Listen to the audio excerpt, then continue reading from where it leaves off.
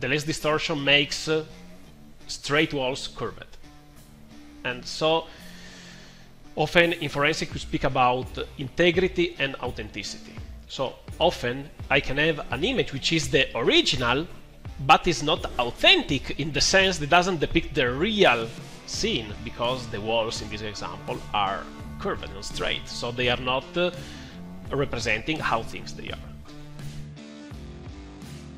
How can I justify to the court that I process an image or video? You are actually touching evidence and say, yes, absolutely, but to get a better representation of the reality.